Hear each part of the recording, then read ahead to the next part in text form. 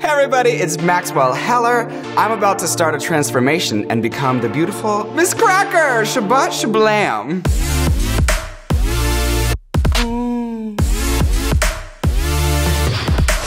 First thing we have to do is clean the canvas. I'm gonna use 99% alcohol because it's what? Industrial.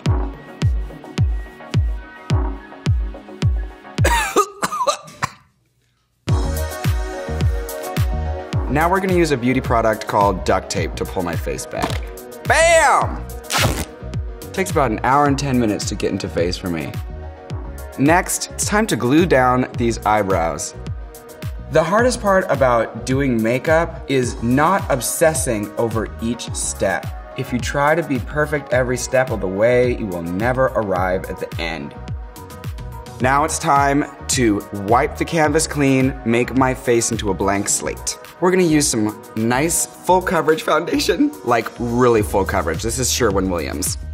First, I'll cover my beard area with the thickest foundation. There's a couple of things that I've learned from doing drag. First of all, the surface does not matter. When I walk out in the street as a boy, I am ignored. When I walk out on the street as a woman, I draw everyone's attention and people love me or hate me. Is it because I'm a different person? No, it's because the surface has changed. You have to learn that the surface is not about who you are. My eyebrows are dry because they are hard to the touch. It's time to cover them up.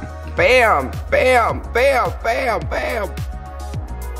Cover with a little concealer powder. Next up, contours. So these contours are heavy and dark, it's okay. We're gonna cut into them with some more foundation. Look at this, it's so harsh. Start ugly. Blending, blending, blending. Tiny little circles. Now, the highlight. When I put on my highlight, I'm feeling for the bones. See, bone, bone, bone, bone, bone, bone, bone, bone, bone. Brow bone, ding, ding, ding, ding, ding, ding, ding, ding, ding, ding, ding. Don't over blend. Make it strong, because when we put on that setting powder, it's gonna all get softer. Contouring a nose is a big project for every queen. We're gonna start with a highlight, right down the center of my face, a Pepe Le Pew stripe. Shablam, there she is, okay? I love makeup because it lets me experiment with a new face. It's really stressful to contour my nose, but I love doing my nose, because that's really, I think, one of the big things that changes my face. Shabbat shablam, she is ready to set her face. It's snowing. Let's draw on the dots and start our eyebrows. Your eyebrows are the window to the soul. Make sure that they are expressive. We're using a light tone for the center and a dark tone for the outside. It adds what? Dimension. Ow. An eyebrow has dimension, so there's a shadow at the bottom of it, so we put a little darker color along the bottom. Okay, new face. Now let's put makeup on it. Tiny little circles, everyone, just like my personal life. Let's add dimension to my eyeballs by highlighting the foremost part of the eye. Shablam, she's highlighted. Hello. So we're adding more contrast to the eyes so that when someone looks at you, they'll be drawn immediately to the most expressive part of your face. I'm just following the ridge of my eye socket here. When in doubt, just follow your bones. All right, top of the eye is all shaded. I have teeny little eyes, so let's see if we can make them bigger using the Amy Winehouse wing illusion. When you're doing your makeup, you should have a mirror that's close up and a mirror that's far away so that you can look at the proportions and not just the details.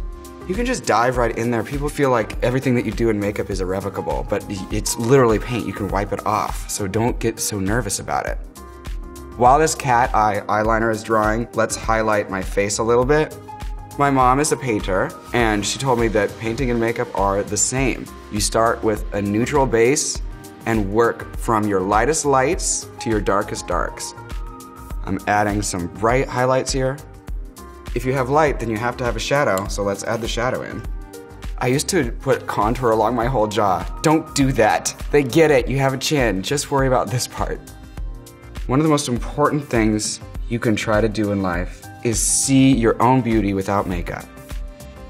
All right, next, we're gonna go in with the foundation and widen my eye by lightening the lower tear duct. I often found that I did not feel that I could express myself because I didn't feel that I was beautiful. Getting myself in makeup makes me feel beautiful. So do your makeup for yourself in a way that makes you happy, because real beauty is happiness. Now, I'm just going to throw on some lips. There's a place where the muscles of your face connect with the muscles of your lips. There's a little ridge there. Let's put some liner right there. Just like a little shelf. The lashes are the first thing that's three-dimensional, and it really makes your new face a tangible reality. It's when those lashes go on that I really am like, oh my goodness, she's a woman. I'm a woman! Here I am blowing seductively on this lash. I buy a regular lash at the store and then I snip it apart until it's the shape that I want it to be. I snip it apart and glue it back together in a different order. Okay? She's done with her face, and now I'm just gonna jump into my clothes, I guess. You guys ready for this gag? This is gonna be so much fun. First, this is Albert Einstein. Wig number 1, and she's ready. Just a touch of hairspray.